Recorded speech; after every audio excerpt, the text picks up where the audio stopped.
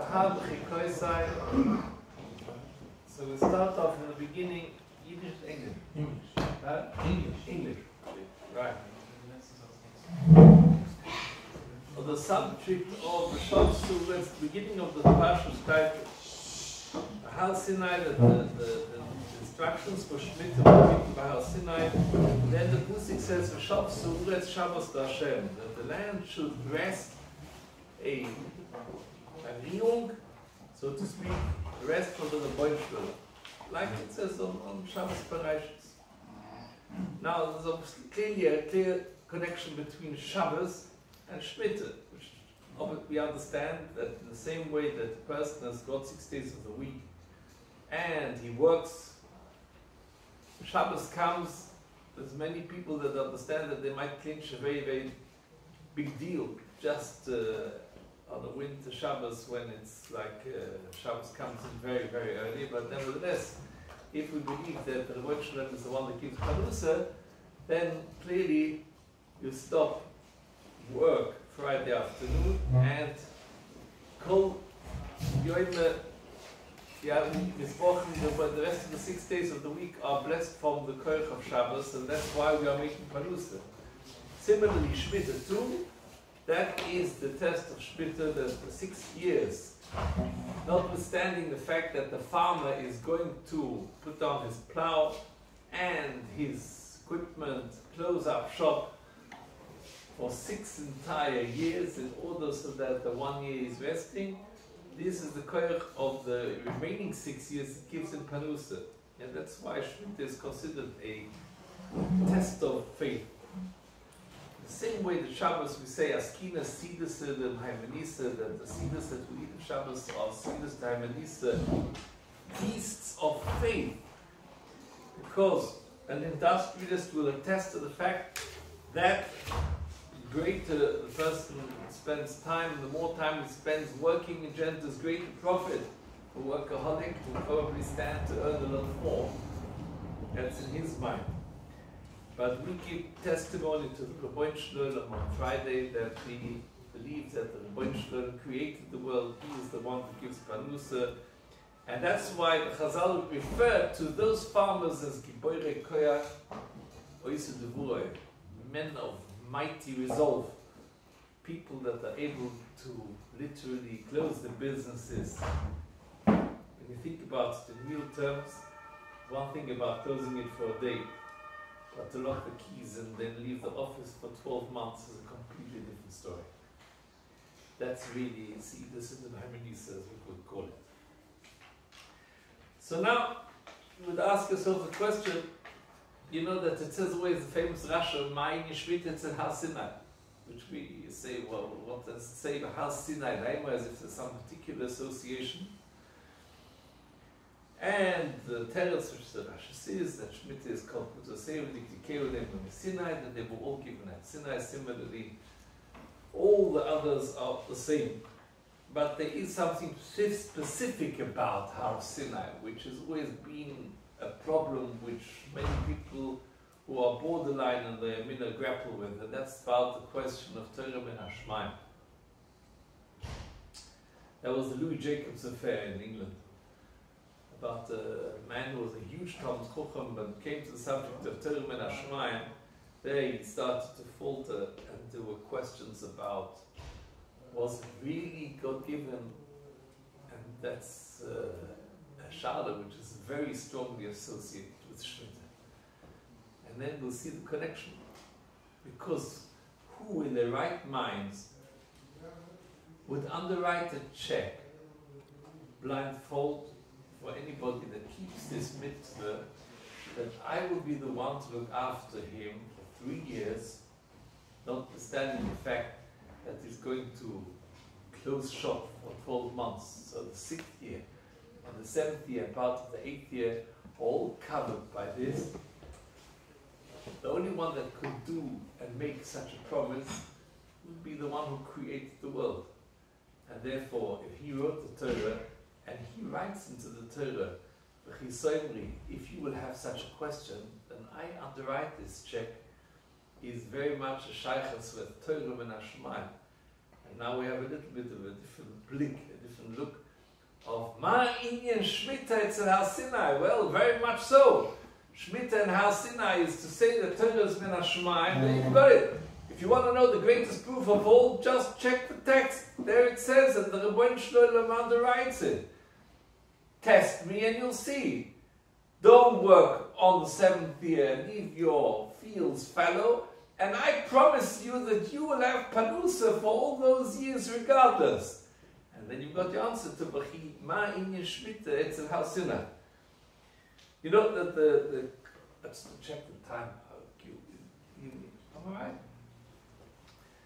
There is a question, you know.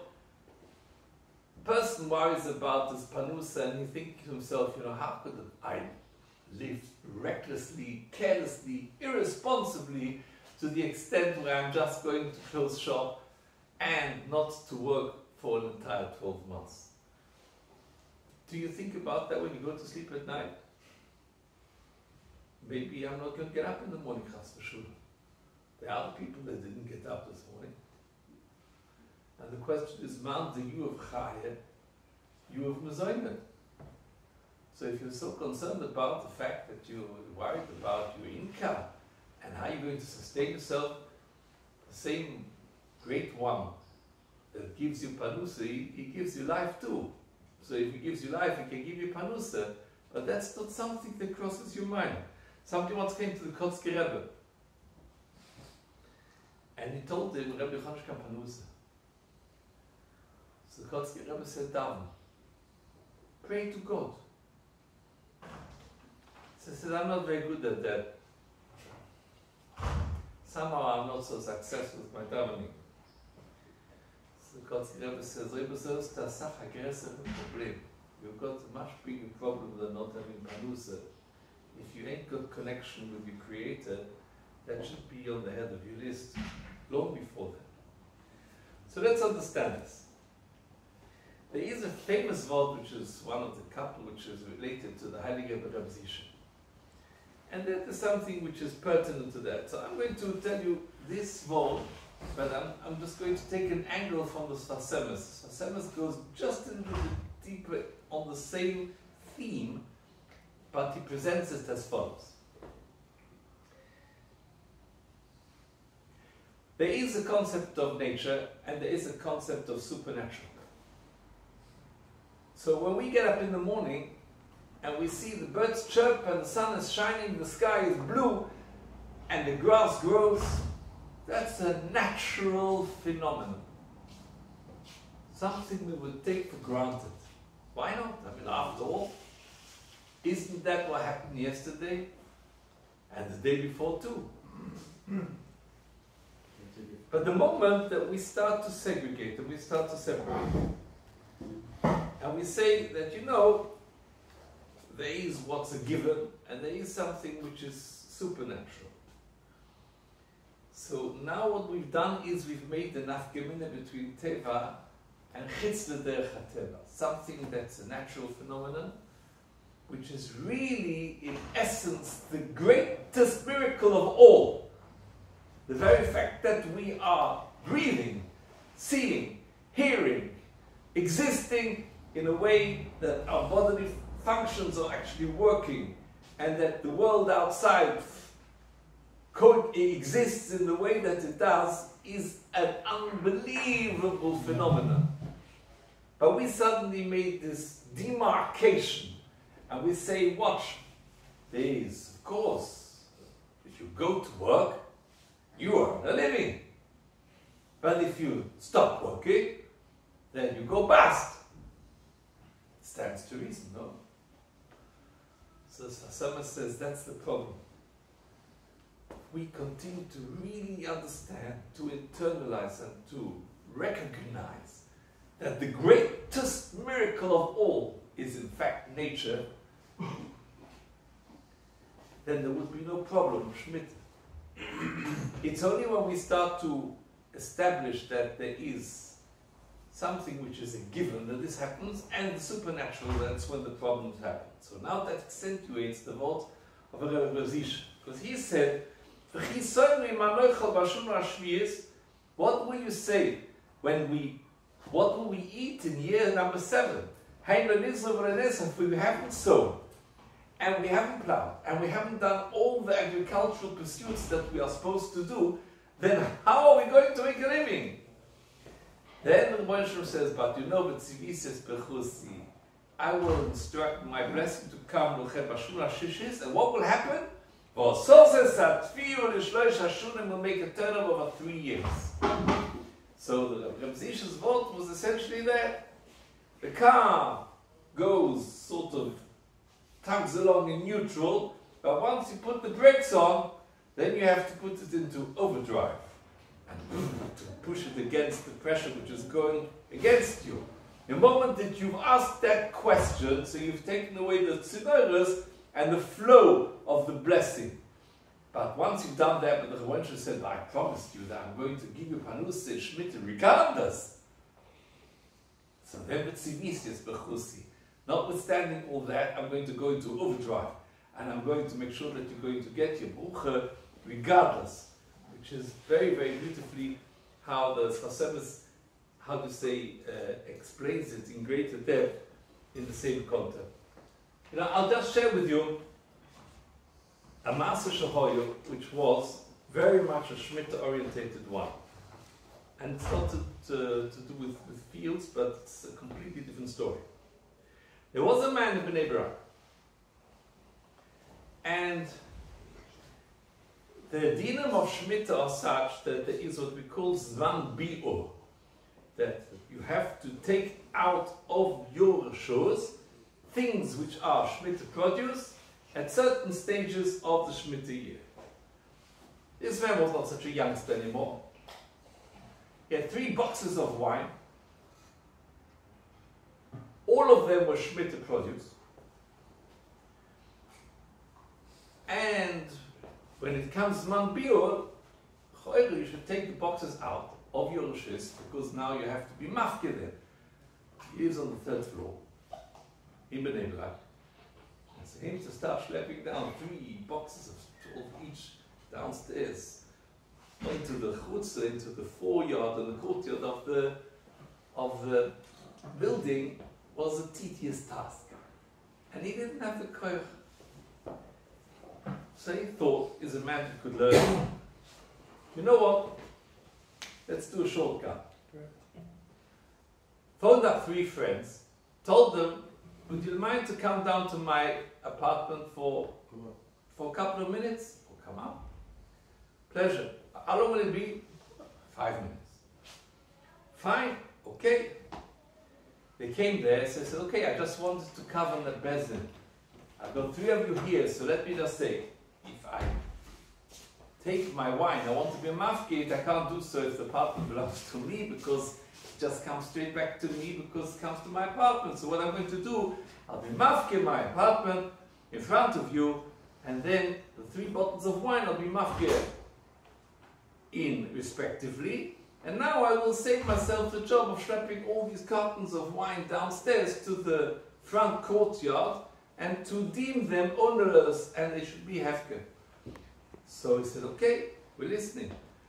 So he said, hefke, hefke, hefke. I'm telling you now that the partner is hefke, therefore the wine automatically is respectively hefke too. So one of his friends, in inverted commas, said, would you like to repeat that again, please? He says, yes, I just said to you that I'm deeming my apartment to be hefke, hefke, hefke. And therefore the wine is also, aha, okay, thank you. The friend goes over to the front door and he closed the front door, he opened it and he closed it again, which in the Gemara in Mubasel describes it as Nual Guda Puritz, which means I've now made a claim, not a claim, I've assumed ownership on your apartment because I made a kinyan on it. I've done the necessary actions. And he walks over to his friend and he says to him, you have 24 hours to get out of this house, it's now mine, and thank you very much indeed. I'm the new boss. So what do you mean? He says, you said Tzefekin. You knew? Yes. Well, we got 3 people here. They all witnessed the same thing. And now, part of his mind, he says, don't be silly. So no, I'm not being silly at all. I'm being very, very serious.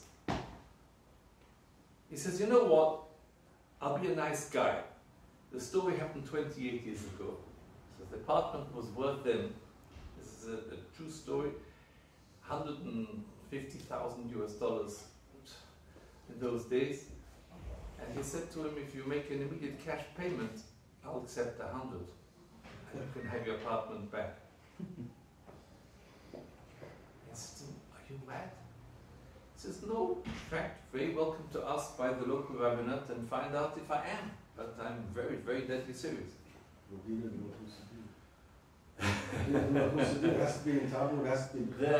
people in question here would not recognize the state of Israel as a Dina de Malchusedina, that I can assure you.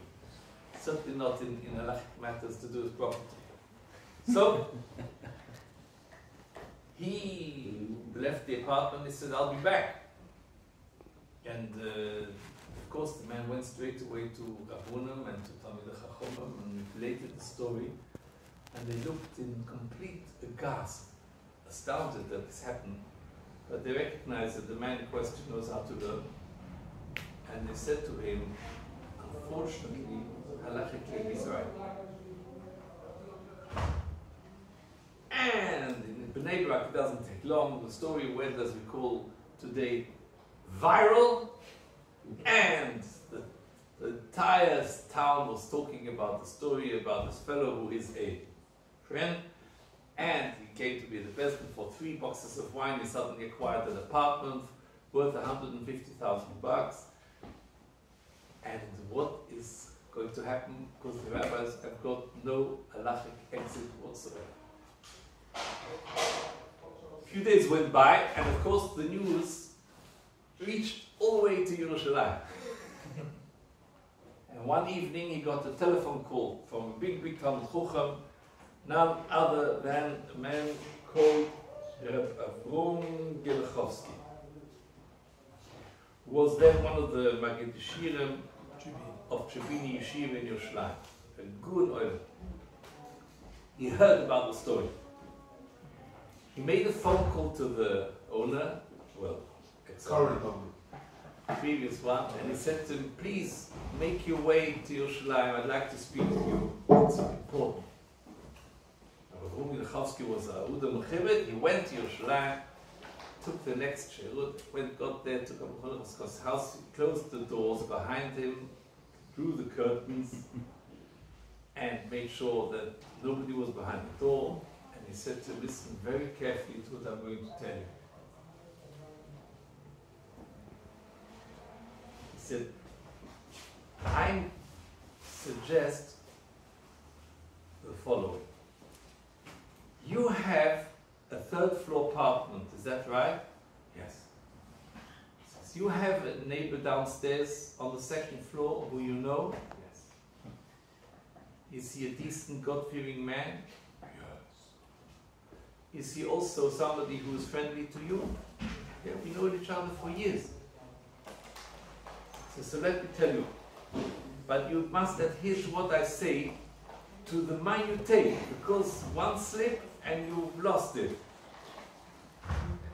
The halacha is that if you put your, and he checks again to see if there's anybody listening by the window, and nobody was there, if somebody finds a wallet inside your garden, then of course we know the din of chutza chatzayra shel udom koideloi shloi midate, which means that his garden and his property is able to acquire for him ownership of something without him knowing. Technically, the same thing will apply because your apartment is on the 3rd floor, that the moment that you relinquished ownership, that the man beneath you is technically the chutzah, which is going to be koinah the entire apartment above it. And therefore, without him doing anything, that chutzah is his. Now, it has to be exact. It's behind. It's behind this. Wait. So now says the Baruch Kanachowski, but the moment that you're going to say something to him, which go along the line of, I want you to understand that this you now own my says, I didn't take anything from you, I wouldn't take anything from you. That is essentially a rebuffing of all this. And that's a really cushy. So you go there with another person and you tell him to keep his mouth closed until he finished the entire discourse. And he shouldn't open his mouth, neither should he say anything to the contrary. And when you've finished, then you'll say to him, now let me ask you, since this apartment is still technically yours because you have not said to the contrary, would you be prepared to have the ownership and then return it to me? And of course the answer will be unquestionably yes. But if beforehand he says to me, no, I wouldn't take your apartment for anything, then the other guy's got it. And that's why I called you here, close the doors and make sure that nobody else is listening, because this is pivotal and axiomatic to the very essence of this transaction. Go home, prepare the story exactly like I told you, take with 2 witnesses, and you'll be home and dry. Forgive the pun. He went back, and quiet of the night, he went to the neighbor, closed all the curtains, locked all the doors, went in there with 2 friends, and repeated the entire story, warning him, please, my friend, don't open your mouth until I finish the whole story. I beg of you, this is important. Listen to the whole story, and then he said to him, okay, I've got it. It's mine, I received it. I'm coining it, and now in front of this item, I give the balance back to you with whatever kinyan was necessary. Rabbi Lechovsky, was the Gun Oilum, saved the day for this man, and regretfully the other man went with an ignoble reputation for the rest of his life around the neighborhood. Okay, a little more? Yeah? Okay, I finish off with one more thing. I don't keep the time. We okay with time? Yeah, we're okay. Yeah? Okay. All right then. That was the Alucha L'Maaseh. Now, we have to finish with something on the Chikoise as well. In fact, you know what? There's a nice Maaseh that happened with Eiluas Mumoy. And now there's also a deal of Eiluas Tevurim. In Eiluas Tevurim, there was a story, a beautiful, it says, L'soini ishes uchiv, a person should not oppress the other one. There's Eiluas Mumoy and there's Eiluas Tevurim. Something which is very close to Eiluas Mumoy we just described, but Eiluas Tevurim means to oppress somebody with nasty words and to say something that gives a put down. You know that the Hasidim say, I think it was in the name of a Rabbi from Chisra, he used to say that there's a Eiluas Tevurim that you're not allowed to cheat somebody either. That is also in the Geder of Einur. And to deceive somebody. Hasidim do everything lifnim meshiras hadin. That's the description of a chused. Somebody who does lifnim meshiras hadin, over and above the line of the law. So when he's mekayim the mitzvah Einur, so in Yiddish they say, soll sich sehen, sich allein nicht upzunahmen. He shouldn't cheat himself.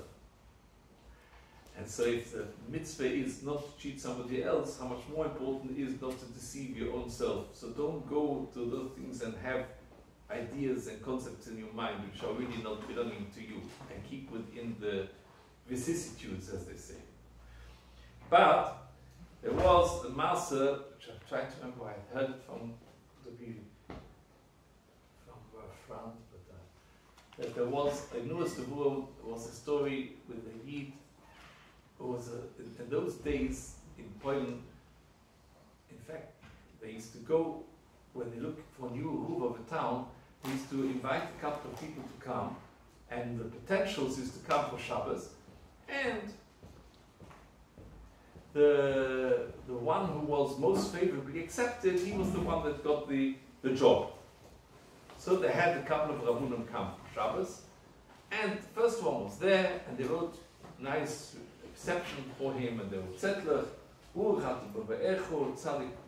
etc. And the man came.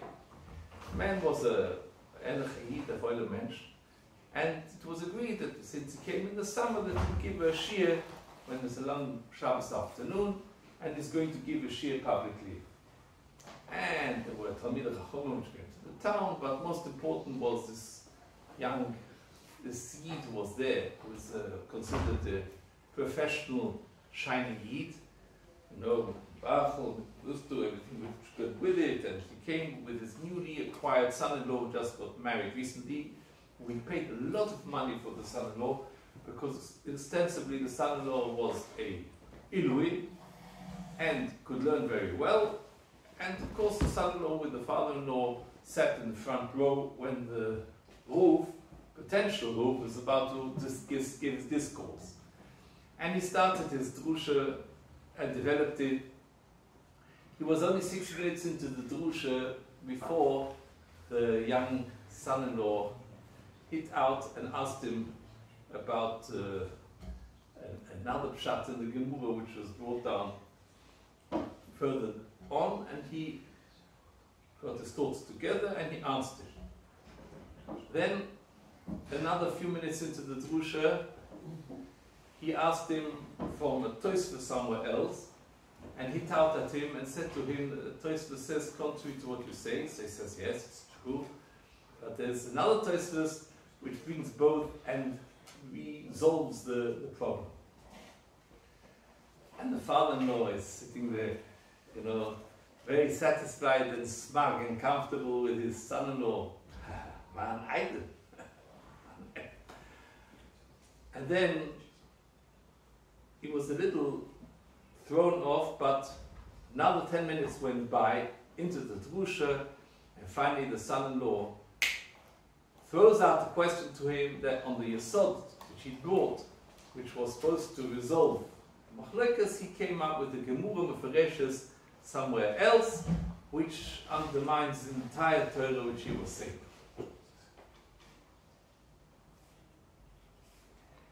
At that point, the Rav was already confused by the onslaught. He thought, and as he was thinking through for the answer, so the son-in-law, who was more than a little outspoken, said to him, "No, it says on the notes, it says, maybe we should print